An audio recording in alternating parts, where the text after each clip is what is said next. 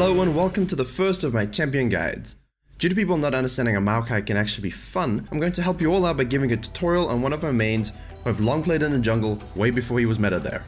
In this video we'll talk about the first clear possibilities, runes, masteries, items, ability breakdowns with examples of a few tips and tricks or how to maximize them, and finally we'll give an example that brings us all together. Firstly, you should definitely be starting E so that you can place saplings at around 1 minute and 10 seconds.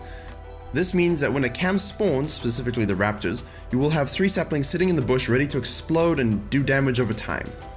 Remember that the saplings live for 30 seconds, so if you're starting at a buff which spawns 3 seconds after the raptors, you should place them at 1 minute 13 so that you have time to drag the monster over to the saplings and get the maximum damage for your start. In case you didn't know, you should be aware that starting raptors is the fastest way to level 4 this season. Depending on your matchup, risk of invades, and if you're on the blue or red side, you can choose whether to start buff or raptors, but know that it is easier to do the raptors without a leash.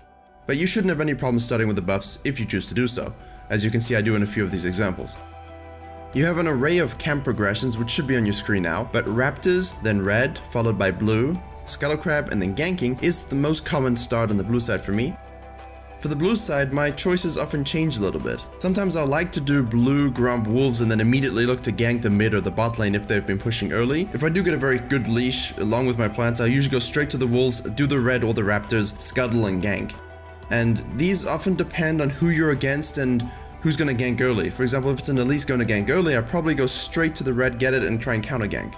But mostly I advise, of course, starting raptors on either side and getting that level 3, level 4 ganking going as soon as possible. Maokai has a very high CC kit which is guaranteed to burn flashes and some of the spells early on, so make sure once you've done 3 camps in a scuttle, you're looking for that first gank already. Get saplings and wards into enemy jungle and start to use your mobility and CC to get your team ahead. So before we get more in depth about ganking, let's have a look at the runes and masteries you need to be most successful on Maokai jungle.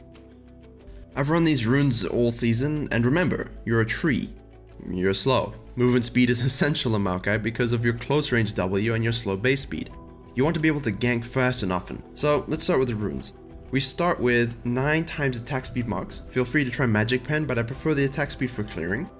We move to 4 times armor seals and 5 scaling HP seals. I feel this synergizes most with Maokai's early clear and adds some scaling beyond level 6.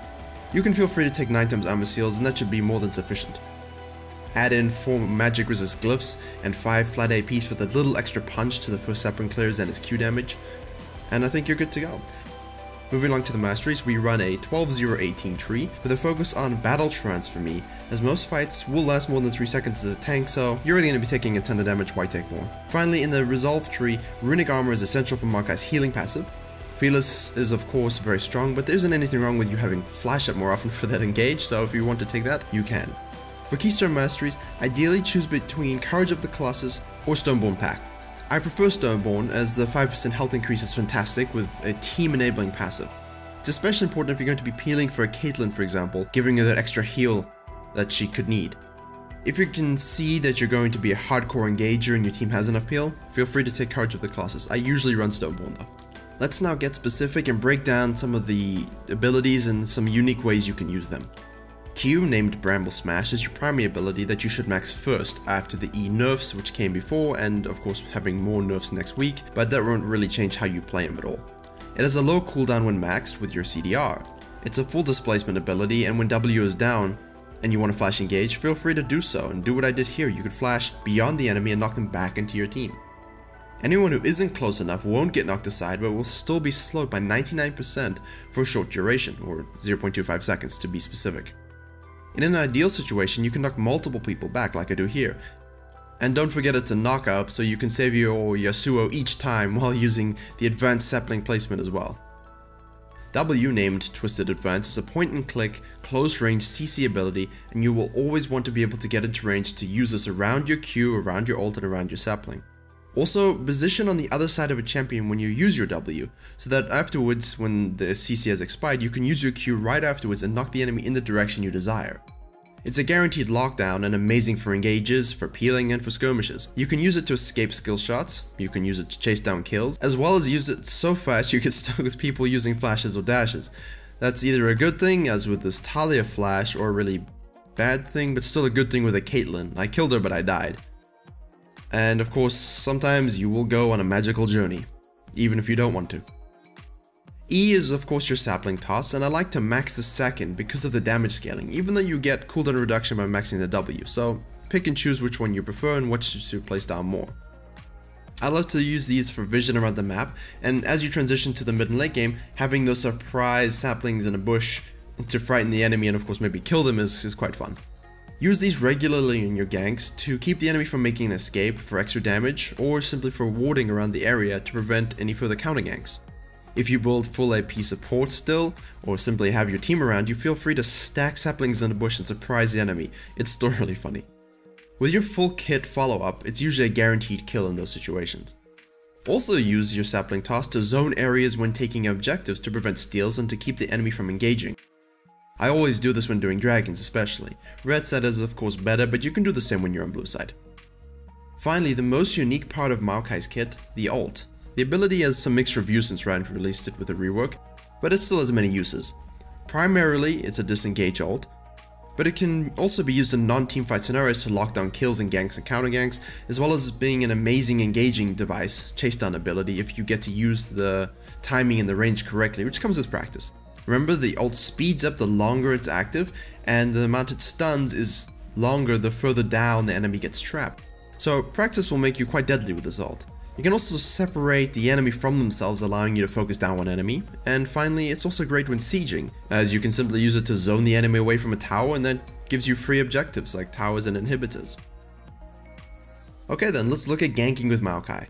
He thrives on decisiveness and aggression, as well as reaction and counter ganking. If you like being able to dictate the pace of a game and you like to snowball your laners, this is definitely the champion for you. With movement speed quints and early Moby boots, you can move around the map very quickly and make it your own. So most of the time you will use your W first followed up by your Q. You want to use your CC and stack it on top of each other because all your spells, including the ult, bring some kind of CC, so you don't want to waste it all in one go.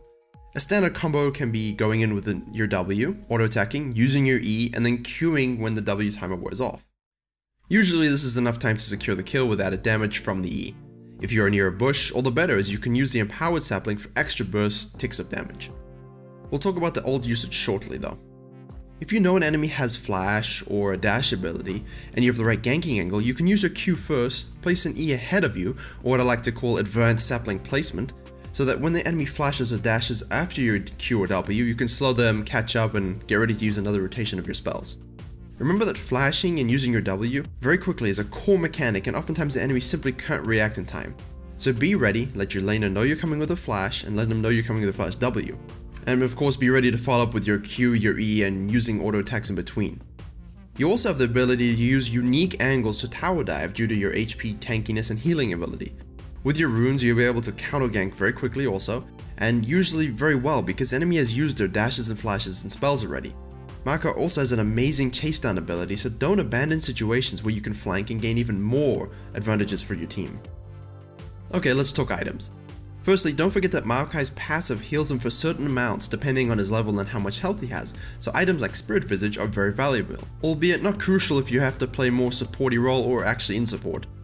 Maokai has a huge array of item possibilities, but for me, the core items are Cinderhulk, Righteous Glory, Spirit Visage, and of course Gargoyle Stoneplate, which is bound to have a price increase or some kind of nerf because it's really gold efficient along with Righteous Glory. So what's making Maokai so strong is the buffs to Cinderhulk as well as very affordable and strong itemization. Finally, a few niche items I like, and it's very good if you have a strong magic damage team, is Abyssal Mask, and also Zeke's Herald if you need to be more of a peeler. And that's a thing, you know. You are Maokai, you won't always be this hard engaged with Courage of the Colossus that wins the game through a smart W and ult and so on. Will happen a lot, but on occasion you'll need to peel for your ADC and keep them alive. So recognize how you are needed to play these teamfights. I do prefer Moby Boots for a highly active playstyle, and so I can gank, and counter jungle quite often. So feel free to buy boots of your choice depending on the game. I will sell my Moby Boots later for resistance boots if it gets that far.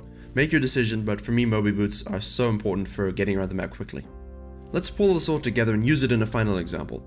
We've just taken top and Hib, and most teams would want to go back or ward up and get ready to take the Baron. But we have good HP and we have good mana resources. I ping my team to stay in this bush that I've already cleared, and I placed a few saplings. A Wandering Gale gets instantly destroyed, but of course my W is on cooldown now. I see our user ult, so what I do is I follow up in order to catch the brand out, because he was their main damage dealer. I see he would actually get away from my ult because of the Lulu protection, so what I do is I flash Q him in order to slow him and knock him up, which will negate any movement he has and allow my ult to catch him, which of course it does, and my team kills him. We were able to easily take the rest of the base and we won the game from this. One full range use of all of Maokai's abilities can completely turn a game or further snowball you to a win. Use your E to poke as well, especially in these sieging situations, and always be ready to punish people out of position with your kit. He's a strong champion and can be very fun to play when used to his maximum ability, and you can see he has fun and flashy plays as well sometimes. A flash W or flash Q can really be fun to do. Okay then, so I hope this tutorial helps you learn about Maokai and further appreciate his kit and not think of it as just a boring tree.